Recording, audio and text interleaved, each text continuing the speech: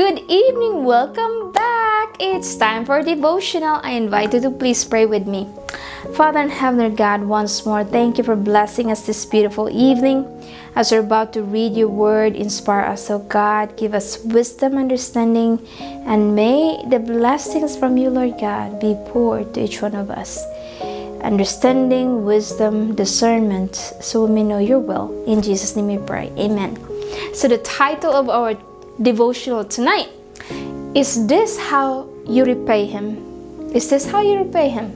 Deuteronomy 32 verse 6. Is this the way you repay the Lord? You foolish and unwise people. Is he not your father, your creator, who made you and formed you? God predicted that the Israelites will rebel against him after they crossed and settled in the promised land. God commanded Moses to write a song, and our verse today is part of that song. Why is it is in a form of a song? I am sure you realize already it is much easier to memorize or remember things if it's in the form of a song. What really got my attention is that God kept his promise to Abraham even if he already knew that the Israelites will rebel against him. God delivered his descendants from the hands of the enemy, and they settled in the promised land. What is our response to his faithfulness and his goodness? This is how we repay the Lord our God. He has given us countless opportunities to repent and change for the better. How will we repay him back? Even all our possessions are not enough to pay him back.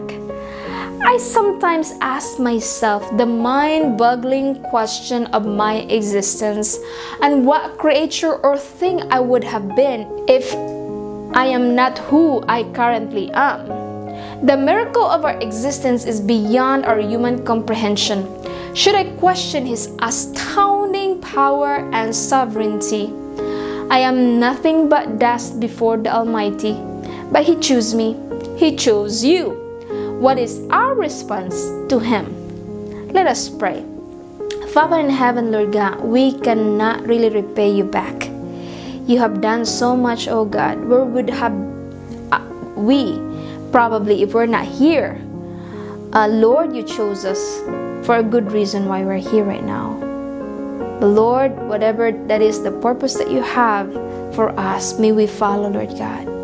Help us to listen to your word and obey your commands, and help us to trust you and obey you, Lord God. Help us to give our best and our all, and to give our love for you all the days of our lives.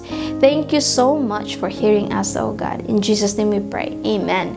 So thank you so much once again. May the Lord God bless you mightily in a powerful way and help us back to give our best to him. I'll see you again tomorrow night. God bless you. Bye-bye.